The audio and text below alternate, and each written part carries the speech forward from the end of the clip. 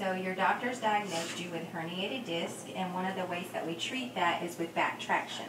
So you already have the harness on your pelvis. Go ahead and lie down on the hot packs.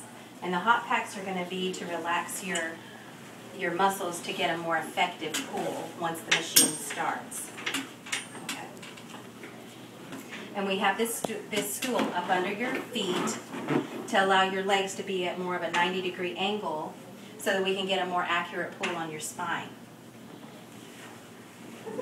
This strap right here, we fasten it to the upper part of your body to kind of hold it in place so that when the machine begins, it'll pull the bottom half and give you the traction. So we just take this bar and we hook it up to the machine. You should always feel a gentle, comfortable pull with traction, and how we do that is we take your full body weight, we half it, and then we slowly build up towards half that body weight. So it should always be comfortable.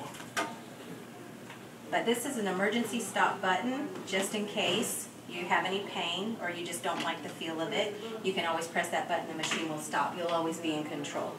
And this is an emergency pull button in case you need our attention out there in the clinic. And what the traction machine does, it elongates the muscles along the spine and helps separate the vertebra to allow the disc to go back into place. Okay? The machine's going to be a little loud when we start it, but it's all normal. Neck traction is also basically the same concept as the back traction, except the pounds are a lot lower. We start out with about 10 pounds of pull and work our way up slowly according to your comfort level up to 20 to 25 pounds.